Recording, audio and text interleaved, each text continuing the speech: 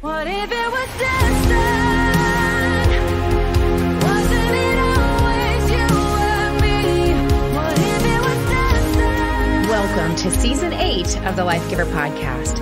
I'm your host, Corey Weathers. I'm a military spouse, clinician, and leadership coach, and Lifegiver is where I get to spark honest conversations, interview experts, and encourage you with topics on military culture, marriage, and leadership. So give yourself permission to pause and lean in. There's something for everyone here.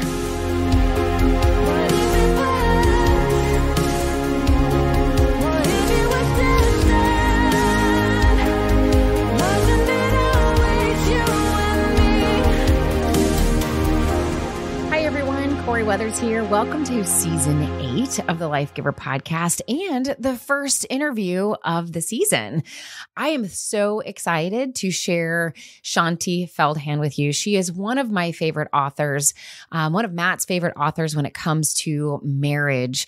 She has written actually one of my favorite marriage books, which is for women only and for men only. You can find it on Amazon. It's such an easy, quick read. It's one of the top books that I recommend to couples when they're working through things like conflict, differences in sexuality, how they both understand love and view love and give and receive love. I mean, it's just a fantastic book. You can get it. It's actually 2 books for women only and for men only, or you can get the combined version of that is for couples only. But she has also written for young women only if you are parenting teen girls. There is also the good news about marriage. She's put out one about finances. And of course, I think it's called The Secrets to Highly Happy Marriages, where she actually studied the happiest marriages that she could possibly find to figure out what was the common denominator. So she brings this love of research and analytics to just really hearing the stories of couples and normalizing all of our fears and insecurities, probably our conflicts too. And I think that's probably why she's been on this mission, really, I think, to cover some of the biggest topics that couples struggle with. So when I heard that she was teaming up with Dr. Mike Sytsma, who, if you've listened to this podcast, you know he's a great friend of ours, a colleague, and also just an incredible mentor. So when I knew she was partnering up with Dr. Mike, I just knew this was going to be a fantastic book. So their book together is called Secrets of Sex and Marriage, where they combined her research side of things and his clinical side of things and wrote this fantastic book. Also very easy to read, and you could probably read it in a weekend. I'm really excited to not only share an interview with Shaunti, but also a follow-up interview with Dr. Mike, which will be the next episode out. So you get to hear from both of them on some of these secrets that they found. So I'm really excited to share my interview with Shaunti Feldhahn. Shaunti, you are one of my favorite authors. In all of the work that I do, your books are the ones that I share with military families every single time I have the opportunity to. They were actually in my hands yesterday when I was working with a couple yesterday. Today is just with Shaunti, and we have so much to cover. So Shaunti, welcome to the Lifegiver podcast. Thank you so much for giving me your time. Oh, I appreciate it. I appreciate the chance to be back with you. Just as a quick reminder to those listening in your car or listening, this is going to be probably more adult content. So it's probably not going to be great for little small ears running around. So maybe save this episode for a time when you can put your earbuds in or just be in the car by yourself, wherever you are. So Shaunti, I think to start off, your newest book, Secrets of Sex and Marriage, 8 Surprises That Make All the Difference, just came out. But this has been a project that you've been working on for a long time. Yes. So would you like to just kind of set the stage? I know, and maybe listeners don't realize just how much your work is fueled by research. And we're going to talk about some of the other books and the other research that you've done. But none of your writing is just an impulsive, I feel like writing this today. Like you really have a research background and a social scientist, I think, approach to the culture. And so share with everybody a little bit more about this particular project and how long you guys have been working on it. Yeah, all of the background over the last almost 20 years, which is crazy even saying that it's been almost 20 years since we've been doing this. Jeff and I, my husband and I, we both have analytical backgrounds, not like our co-author on the book, Dr. Sytsma, who is a sex therapist, and he's been, with couples in his therapy office for 30, 35 years. And we are so not that. What we feel called to is to use that analytical and research background to really dig into. The easiest way of saying it is, what are the little things that make a big difference? What is it that the average husband and wife, for example, if it's a marriage project, what is it that they just don't get? Right? Yeah. What is it that's maybe causing the heartache that doesn't have to be there? And so one of the things that we feel called to do and led to do really is to investigate those things. And so for this topic of sex and intimacy, which is obviously it's such a big issue in marriage. There's so many people that are going through, disappointment or heartache or confusion or whatever. And we thought, well, okay, maybe there is something to learn here. And so we worked with Dr. Mike to be the co-author on this because of his background, because of as a sex therapist, he could make sure that everything was completely accurate.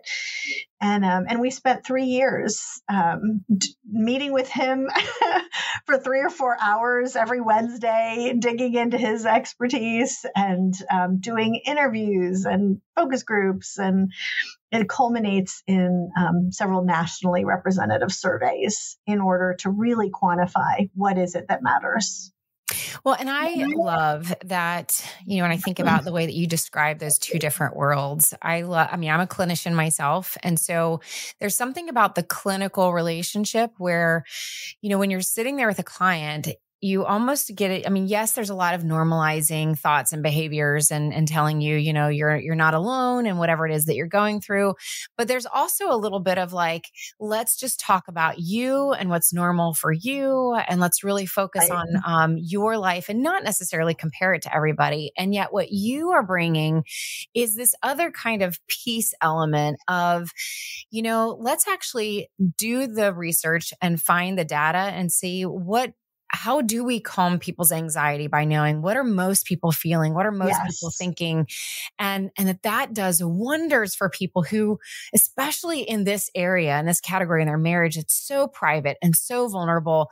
So many people feel broken or inadequate or that something is wrong or something is wrong with their relationship. And so much of this data, I think, calms the heart and the soul and the mind to give them the peace to know, like, you're okay. And there's actually hope from here. Yeah. So I appreciate that. I mean, candidly, one of the things that we've seen in a lot of these areas of marriage and life and parenting and, whatever, a lot of the anxiety just comes from, is anybody else wrestling with this? Am I the only one? I feel isolated. I feel alone. And on this topic, you mentioned kind of a piece of this, but one of the things that I realized in tackling this topic over the years of the research that we have done, especially with married couples, is this is really the only area of marriage that we never talk about, even with our closest friends. Yeah. And so there's no grid out there. The only thing that we know is what has been our personal experience and what we've seen on TV. Yeah. That's pretty much it. And of course, what we see on TV is full of myths. Right. So that actually introduces problems rather than help. And so that's one of the things that we were super excited about, is so that people can actually know, like, all of these issues are things that millions of other couples deal with. Yeah. And, first of all, I'm so glad that you wrote a book on this and did the research on it. But I have to tell you, before you came out with this book, and this is probably why I was so excited that you came out with it, is 4 years, ever since you've put out what was for women only and for men only. And then later you came out with for couples only, that I think pulls those two together.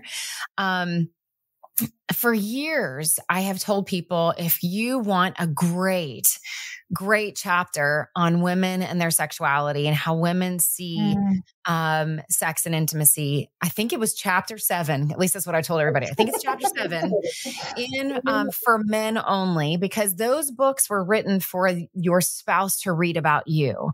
Yes. And so it was a message to men about what women think about sex. And I would tell everybody that is hands down the best chapter I have read that explains what it's like for women. And there's some great stuff out there. I'm a huge, I love Doug Rosenau and all of the content, Julie Slattery that's got her podcast. So there's some great content out there. But to your point, I really loved the data that was behind it, the normalizing and the way that you communicated it to husbands. So the fact that you came out with like, we're just going to write a whole book about it and we're going to bring Sytsma in, like amazing, right? So let's jump in on, because I know that's what we're really here for. They really want to know what you have to say. So let's jump in. And I appreciate your vulnerability and talking through what you found. And so I think just to start off, like you brought up the myths, you brought up the data. And so I think just to start off, like what was, you already kind of shared a little bit of your why, but what was like one of the biggest, was there a surprising find in all of this? Was there something that you walked out that you were like, wow, I understand that so much better than I understood it before, that stands out to you? Well, okay, I'll be really honest. Everything surprised me. Really?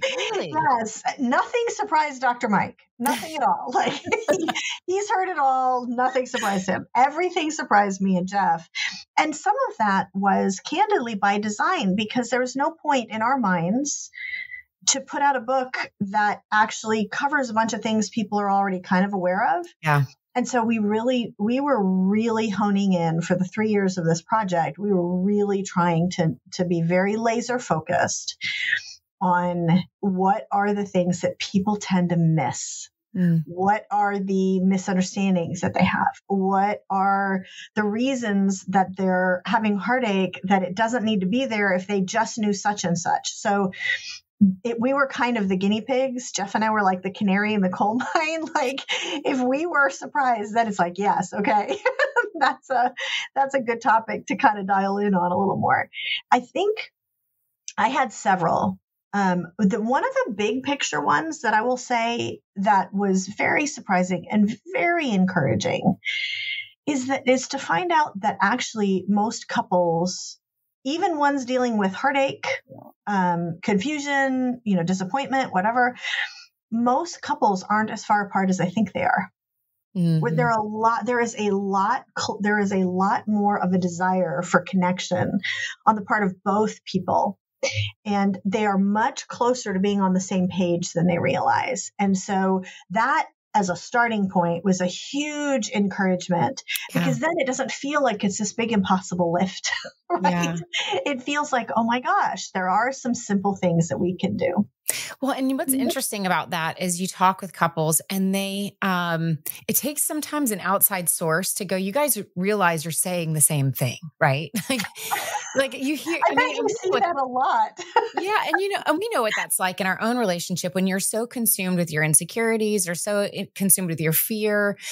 So whether you're talking about frequency of sex or quality of sex, or whether you're talking about connection versus whatever, right? Like you tend to, I think, communicate with your own language, and your spouse can be saying almost the same thing from their perspective.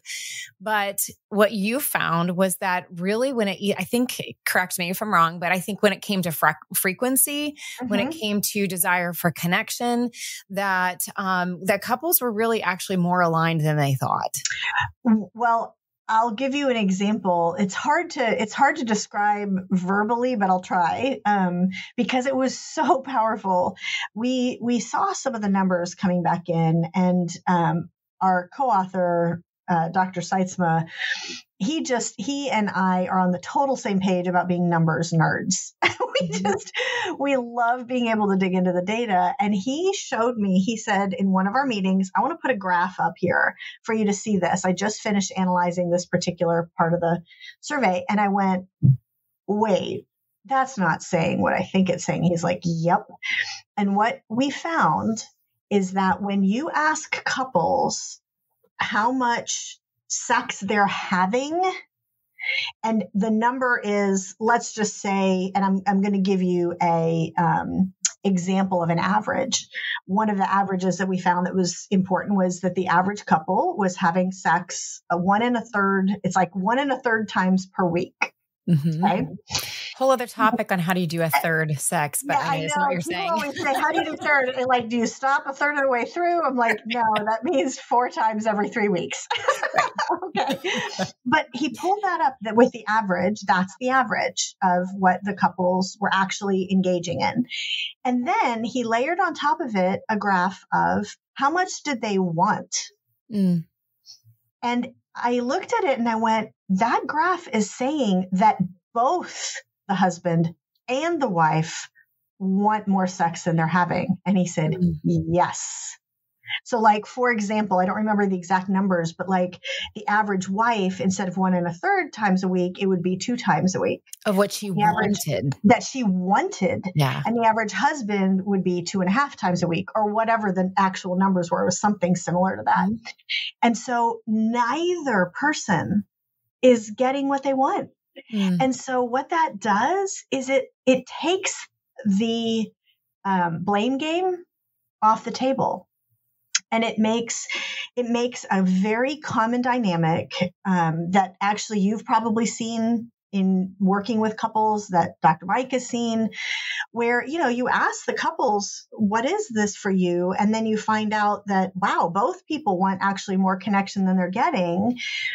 And the higher desire person turns to the lower desire person and says, well, why aren't we having that?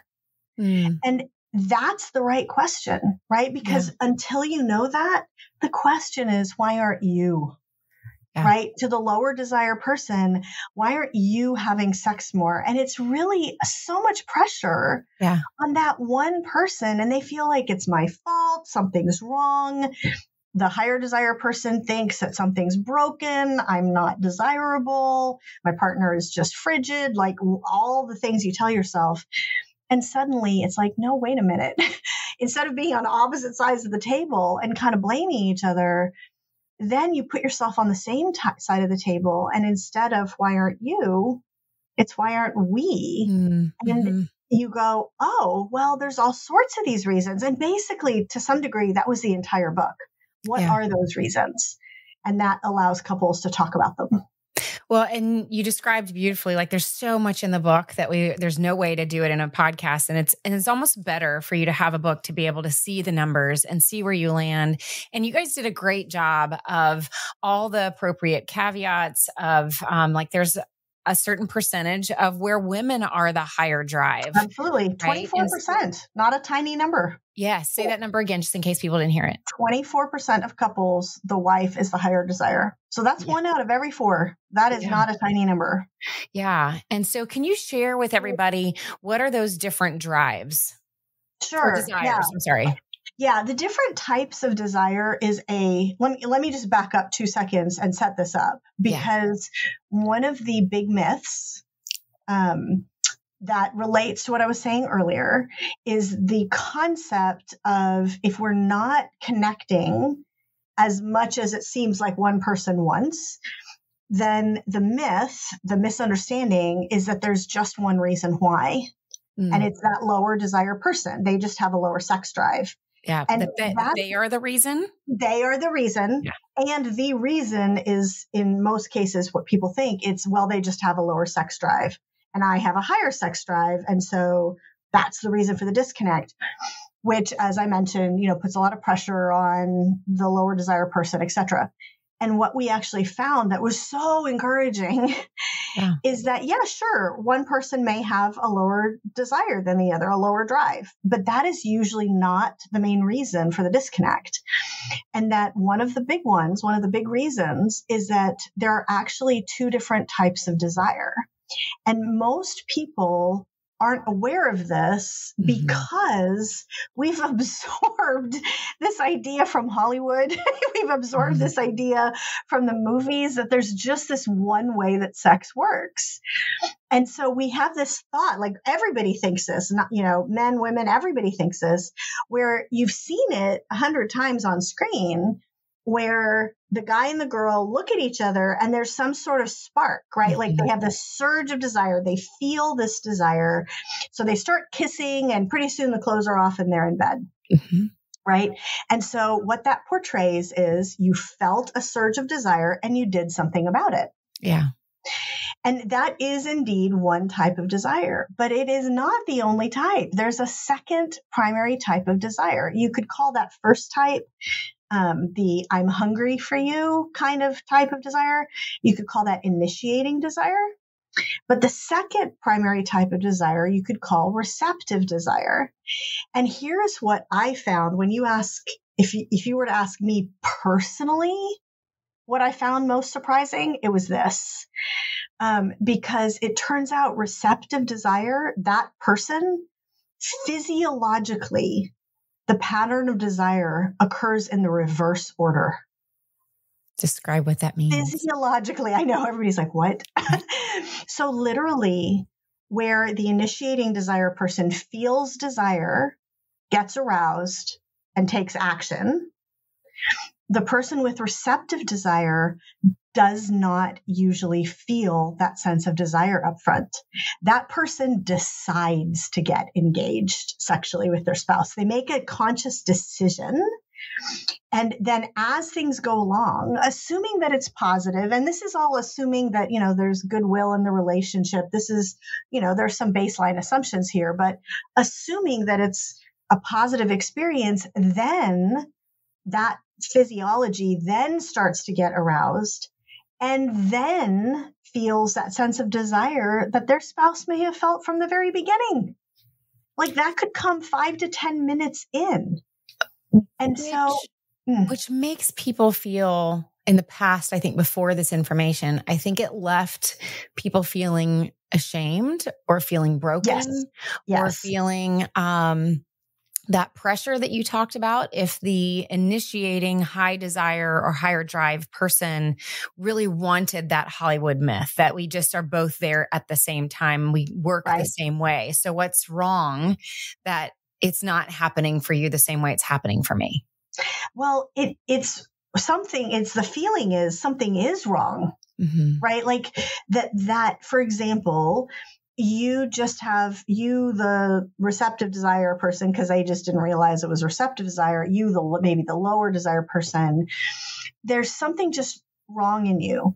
I was just on another podcast with a marriage pastor, good guy, who's very well informed about this stuff. And he said when he read this section, when he started to realize this, he had literally just told his wife, I think like they said a week ago, he had literally said to her, well, maybe there's some pill that you could take, that would increase your desire. And the reality is that's the assumption for most people, is that there's something wrong. And so the person with that type of lower desire, they think they're broken too. Something's wrong with me. And the reality is there could, I guess, be something wrong. I mean, there are medical issues out there, but most of the time, it's literally just a different type of desire. And can I just give you an example of one of the things we heard so often early on in the research process? We put out a fun little informal survey to all of our followers and a bunch of friends, and they just passed it around. And it was a one question. And it was basically, if you could ask a sex therapist any question, one question about your intimate life, what would it be? And by far, the top question that came in was, why isn't my spouse interested? And that's the problem, is that we assume it means they're not interested, as opposed to, now that we know, no, they are interested. It's just activated completely differently. The interest is activated by taking action. And so that takes it off the I'm not desirable, what's wrong with me, that you don't want me. Like it takes all that off the table. And it allows you to say, okay, so if we're just wired physiologically differently, how do we work with that rather than against it? Well, and this brings up a question, Shaunti, is, and I'm going to be stereotypical based off of the numbers that you saw. Yeah. So we're stereotypically talking about women being the lower drive. 73% of women are receptive desire. Yes, that are receptive. And so I guess this is partly a research question, partly like I would think a woman question too. But I think, what do you believe happens when you have those kind of messages for that long? I think where we take this into action, or practically how do we move forward? On one hand, it's helping the higher drive, higher desire person to be able to maybe slow down and recognize that there is kind of a different process for that person. And I think probably most of them are going to be eager to test out that process, right? But I have to pause for a moment and wonder the messages that lower drive receptive spouse, the messages that they've been receiving for so long. How do you rewire that? Especially when you're saying the antidote here is basically to acknowledge that you have a choice, that you get to choose this, to choose to pursue your relationship and a better sex life. And so I'm sure this moment between the messages that I'm hearing in my mind that have been there for a very long time and making a conscious choice. Does that make sense? It totally makes sense. Well, there's actually, believe it or not, there's actually two ways that this plays out where you're having to make different decisions, because the person who is going, oh my gosh, I've had these beliefs about myself, and maybe I've believed that I'm just not a sexual person, or I'm just not interested. Something's wrong with me. I'm too low of desire. All of those things can help become kind of shaming, can kind of shut you down. It can create anxiety, which, does not help with the process at all. And so there is a freedom and a life that comes, and you have to sort of mentally and emotionally make yourself realize, no, I am actually wired just in a different way. My physiology is just different. And there's neither wrong nor right. It's just different. And so if I embrace that, then suddenly now it's like, oh, wow, I am making a choice, and I am deciding to get engaged, knowing that it'll be good for me in a few minutes. And I'm appreciating and honoring my spouse. And there's actually quite a bit of power in that. There's quite a bit of a whole new type of love towards your spouse that comes when you realize that that's the choice that you're making. But the second, how I said that there's a second piece to this as well. There's a completely other switch that has to happen for the person who has the initiating desire, who is married to someone who has receptive desire. And that is, by the way, the by far the largest pattern, that one person has initiating, one person has receptive. And that reality also means that the person who is the initiator, who has that initiating desire, what they have to shift is they have to realize, oh, if my spouse is making a decision to get engaged with me, what are they making the decision based on? And it's usually based on how we've related the rest of the day. It's usually based on what else is going on in the relationship. And so that's a big wake-up call for the person with initiating desire, is it's not just, oh, I'm a microwave and she's a crock pot, being stereotypical, and so I need to give her more time. More time may or may not do anything. I need to give her anticipation time, like flirting with her in the kitchen in the morning about what I'd love to have happen later. And then I need to be talking to her and being kind and not ignoring her. And, all of that kind of stuff is what the receptive desire person will make a decision based on. Which reaffirms your previous research, right? On Yes. how women especially valued feeling assured in the relationship. That's what was Yes. communicated to them as loving, which was, you assure me that we are okay and the relationship Yes. is okay. Mhm. And so those actions outside of the bedroom really are giving that assurance throughout the day, so that we're not going into the bedroom going, are we not okay? I mean, like, have you even thought about me today? Or like, Right. Exactly. But I Well, think and oh, go ahead. if I could just also say though, beyond the stereotype, we actually found it was more than 30% of men who were receptive desire. Now, most men were initiating desire, but that's a pretty big number too. Yeah. And it tends to be a little more towards the older men, right? Like, as some men start out initiating and then they get to age 60 or 65 and they're like, I'm a little different than I was. But that person, that receptive desire guy, he is also making a decision, and it is the same concept, but this is where we go back into some of the other research, because men's insecurities and vulnerabilities tend to be a little different than for most women.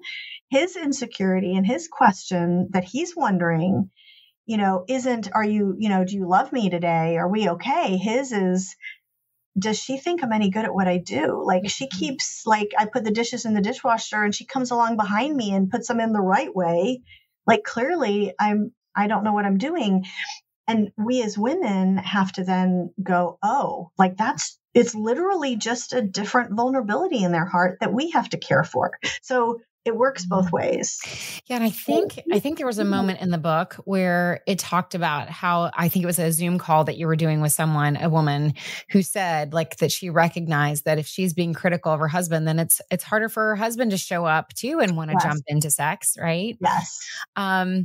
And one of my favorite points was where I think it might have been an older gentleman, but it was a husband who said that there was a light bulb moment when he realized that his receptive spouse was actually choosing him. And like, you almost have to camp out on that story for a moment and reread it, because if you read it too fast, it's almost like he's glossing over something. But really, this was like a big deal for him to actually accept that it's different between thinking of it from the perspective of she's choosing sex and she's just made a desire to be like, okay, I'll have sex, versus she's choosing me over choosing something else, and that could be loving.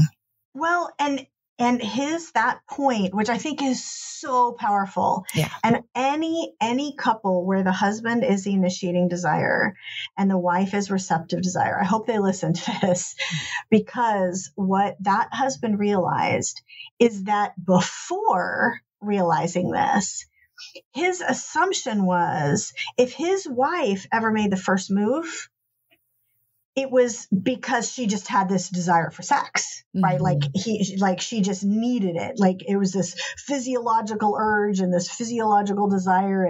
And so she was doing something about it. And then suddenly he went, oh no, wait, like that's not what she's feeling. And she is choosing me. Yeah. And she is making this conscious choice to be with me because she loves me, because she wants to connect with me, even though she doesn't have all those hormones going yet, right? Like, that's not going in. Wow, what an act of love and honor and appreciation. And it he had been married for, I don't remember, 20 or 30 years at that point.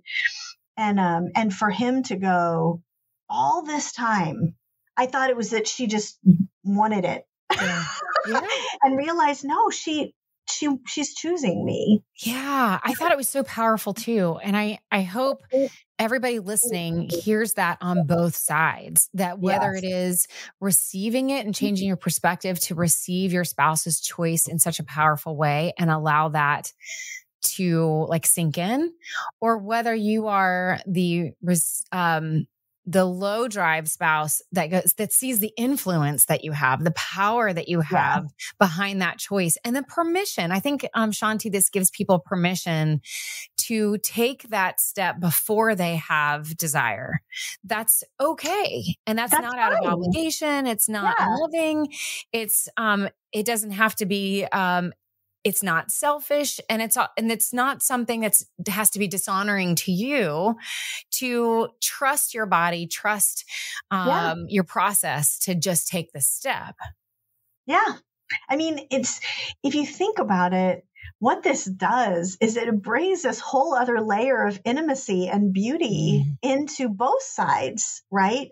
To know that we're not just, I don't know, animals. Right? To know that it's not just a matter of, two people whose hormones go crazy and, they can't help it. Like there is a lot of intimacy that's built once you actually start talking about this with your spouse and go, oh my gosh, is this how you feel? And oh my word, like this whole time I never knew. And you start sharing, and pretty soon it's not just physical intimacy that's being built. It's truly this emotional intimacy as well. Well, and again, hearing tied into your other research as well, one of my other favorite pieces that I know was revolutionary for you, but also for everybody else that read your work, was the whole concept of, I think it was 99.96% of couples that were the happiest couples believed that their spouse had their best interests at heart. Yes. And that's tied into this too. Yes, it is very tied into this. So what you're referring to was the research from, we had done this study of the happiest couples and what are they doing differently than everybody else. And one of the things was that even when they got hurt, they hurt each other's feelings, because everybody gets hurt, even the happiest couples have that, they believed the best of their spouse's intentions towards them.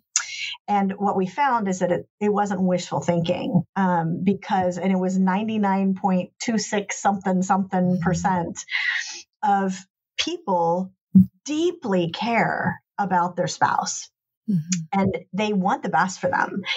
And we actually were really profoundly encouraged to see that was the case even amongst the couples that were in the most desperate state in their marriage and, very, very unhappy. Even those couples, it was 97% of the spouses really care. And so that's part of what we're talking about here as well, is believe the best of your spouse's intentions towards you. Don't assume, they just want to jump into bed because they just want it. Or, he doesn't care about me. He's just been away all week looking at other women and he just wants to come home and be satisfied. And, no, believe the best of their intentions. In the vast majority of cases, that's going to be the truth. Well, and especially when you have influence over your own personal choices, whether it's a choice to serve in advance or whether it's a choice to take a step before you feel a sense of desire, either way, that choice to have the right perspective in your mind of your spouse. I mean, there's something everything just seems to tank as soon as you start believing the worst about them. Right. Yeah. And your ability to follow through and even have that kind of influence, I think everything starts to crumble from there. And so I see it as a huge component too. Okay. There's one part that I'm going to read out of the book that I'm hoping this was one of the sections that you wrote. It sounds very statistic-y. So, well, Dr. Mike is just as much of a numbers nerd as I am. So it could be either of us, but I'm sure you'll have a thought about it either way. So, I don't know if statistic-y is a word. I like it. Let's go with it. Okay. So there's this great section as you are getting closer to the end of the book where you have, and I wish we could dive a lot into the importance of curiosity, which I agree is huge. So I'm going to give you a chance to respond about the importance of curiosity. But there's this one paragraph that I felt like would be really helpful to read. And it says, and there is clearly a benefit to curiosity. For example, if your spouse views you as curious about what matters to them sexually, you are more than 3 times as likely to have a very happy marriage than if your spouse views you as less than curious. Among those who were happy in marriage, 60% said they had curious spouses compared to just 17% among those unhappy in marriage.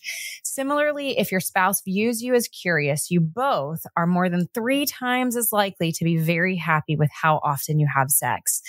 So can you unpack maybe a little bit the importance of curiosity, and if those were your numbers, to share a little absolutely. bit what you thought?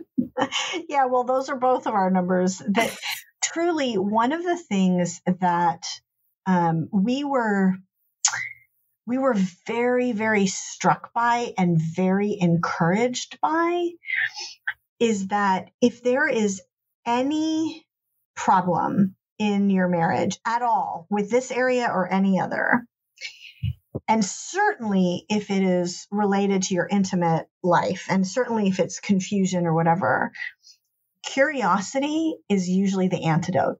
Mm-hmm. Like whatever is going on, it is almost always, now this will not be the case 100% of the time, but close.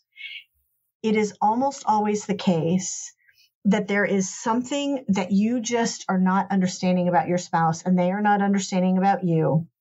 There's something that matters. There's a hurt, a place of hurt that's being triggered, whatever it is.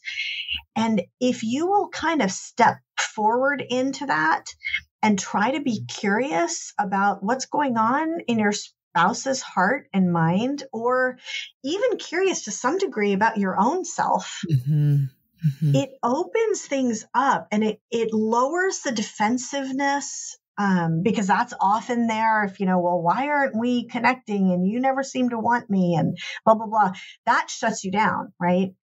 But when you have that approach of, I wonder if, right. I wonder if it's kind of the same thing that we said at the very beginning of, when spouses look at that graph of nobody is getting as much sex as they're wanting, like neither the husband or the wife is getting as much.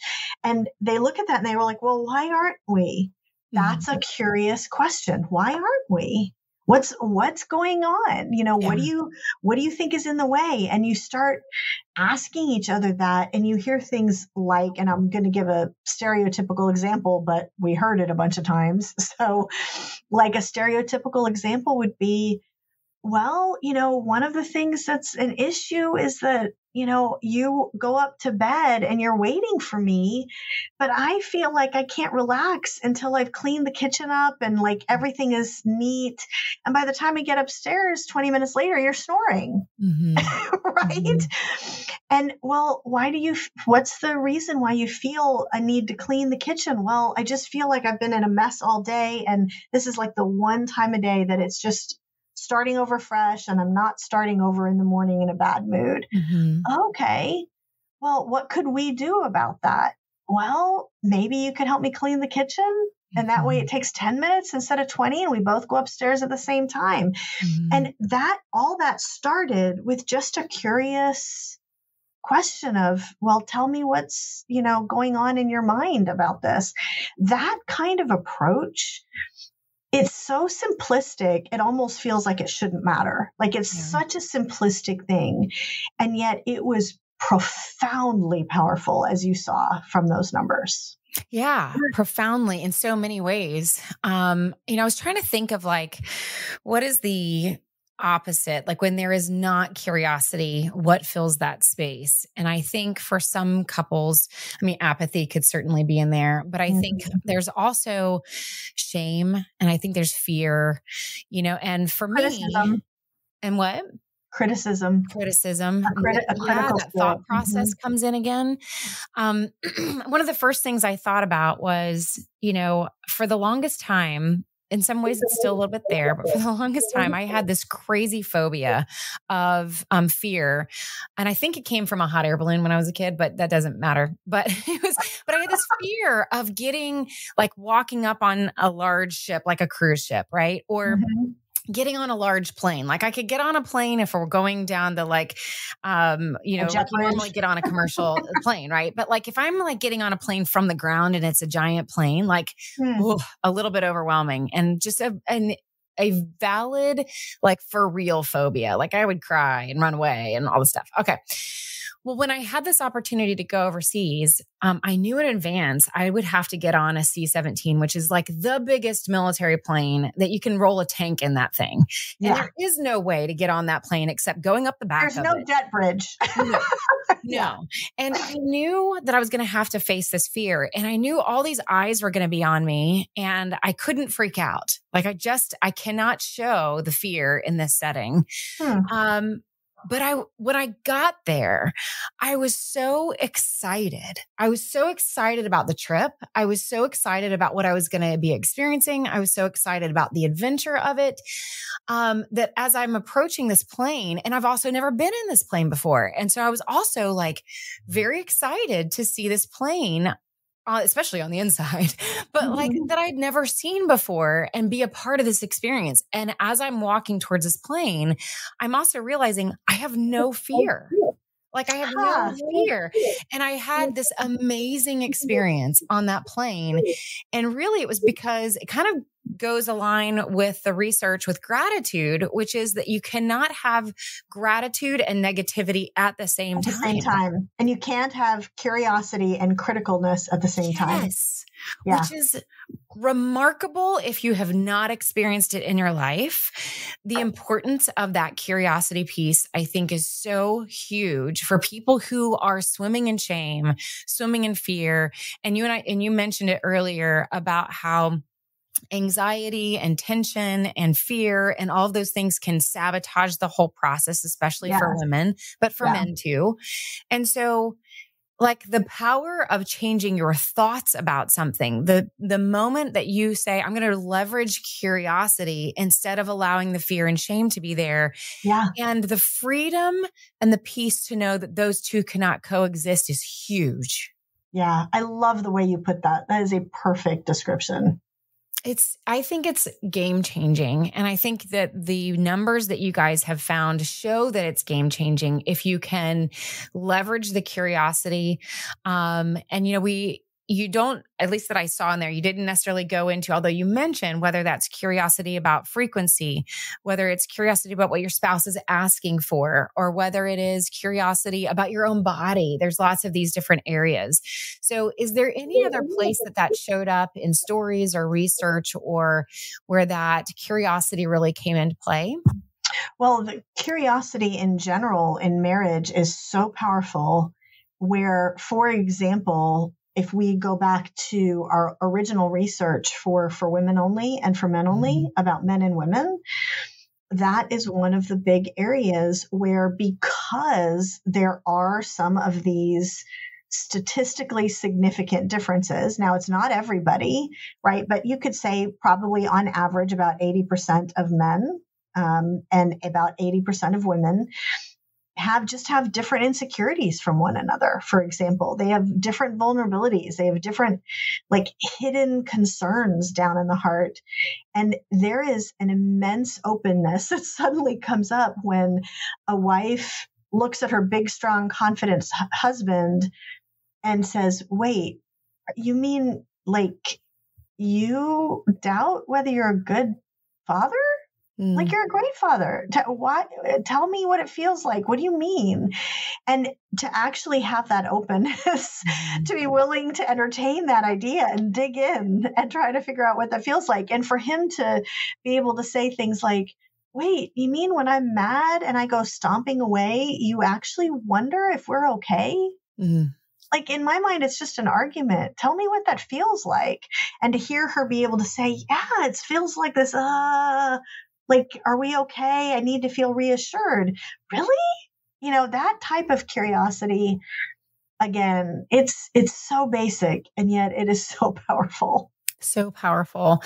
I know we only have a few minutes left together. And so I do have a good high level question that I definitely wanted to get in for you. But is there anything else that was maybe one of your favorite things that stood out, either to you personally or something that you heard a lot from couples that you were really glad that you found?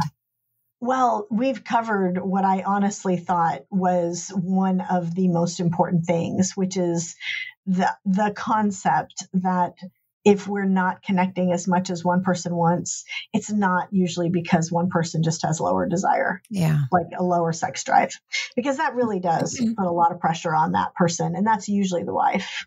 Yeah, I agree. I think that's a huge one that I hear about a lot as well. I think the bigger question that I had is, you have studied and researched a lot of big topics that tend to be what you would probably also call the biggest hot topics of couples, right? Yeah. It's like you just decided to write a book about every big hot topic that couples struggle with. No. Please no. Well, this is probably the biggest one, right? Right. It is. I don't know if you've covered fully in one book in-laws, but that's like in the top 3, right, for couples. Not listening. But you have covered how do you understand love and how do you experience love in your relationship? And you've covered now this intimacy topic. You've covered a book on money, which in the last interview that I did with you, you shared was a little bit more of one of those personal ones for you and your marriage of like starting conversation about that. So I think, and we will list all of Shaunti's books in the show notes for you guys, because they're just so fantastic. But I think my question for you is, you really have dug into all of these major issues. And I guess this is kind of a high level career question as you look back. What would you say is it, if you could summarize somehow, and this is crude to ask you this, to be an analyst and somebody asks you a high level question. No, it's fine. When you look back on these big hot topics that have so much misunderstanding behind it, what is the general summary of what you have found? Is there a theme that you've found in all of these when it comes to communication and reducing miscommunications in these areas? By far, the biggest theme is actually one of the things that we said at the very beginning of this interview, which is that the vast majority of couples, even couples in a really desperate place, are actually not nearly as far apart as they think they are. What we have found is the average person average couple that's dealing with heartache, they think it's these big issues. And yeah, okay, sometimes those issues do exist, but usually you have a husband and a wife who care about each other a lot. And they're both trying so hard, but maybe because they don't realize some of these things or they're operating on bad information, they're trying hard in the wrong areas. Or they're maybe missing each other, or they're trying really hard and actually hurting each other, and they would never intend to. And so that's what we're really passionate about, because we find that if people can just get some of these aha moments, they can try hard in the right areas. Shaunti, thank you so much for your time today. Thank you so much for the work and investment and the research that you're doing that I know is so insanely helpful. Where can everybody find access to everything that you're working on? Oh, you're so sweet. Well, the easiest place is to go to secretsofsexandmarriage.com, which is the website that we created. It's the same as the title of the book. And it will link then to our other website, which they can get other information about other work we do. I told you it'd be an amazing conversation with Shaunti. She always brings such great, relevant truth to often what is really complicated. And marriage especially can feel really complicated when you are seeing more of your differences than your similarities. And I think that's what's fascinating about Shaunti's work, especially in this book, Secrets of Sex and Marriage, 8 Surprises That Make All the Difference. You can find it on Amazon, on her website, and probably wherever books are sold. But it does a great job of normalizing not only how most couples feel about sex, but what most couples struggle with in sex, and hopefully normalizing whatever is going on in your relationship, whether there is differences or not. And so I highly encourage you to pick up the book. But a couple things stand out to me after my conversation with Shaunti, and that is, number one, you're probably a lot more normal than you think, and your marriage is probably a lot more normal than you think. And I hope that that encourages someone out there that is feeling like maybe the problems or the struggles that you're having just feel too overwhelming, and that you shouldn't be struggling with them. Sometimes it helps bring down the stress of whatever conflict you have to know that it's actually a normal conflict for a lot of people to have. And if it is normal, that means there's opportunity for growth and opportunity for intimacy in working through those differences. So the second thing, other than normalizing, that I thought about with Shaunti's conversation is that she invites us into conversation and curiosity with our spouse. And so whenever you find yourself with these differences, get curious, ask questions, launch into a new conversation with your spouse. Be willing to see them as human, flawed, and insecure, because we all know we are too, right? And so it doesn't mean that we are the complete answer for our spouse's insecurity, or not even the other way around either. I think it's more about realizing that we have incredible influence in speaking the truth to our spouse that might be struggling that day with believing the lies about themselves. So remember, you have incredible influence, and that when you have these conflicts or these differences, get curious, ask questions, and go into a learning mode where you maybe discover something new about your spouse.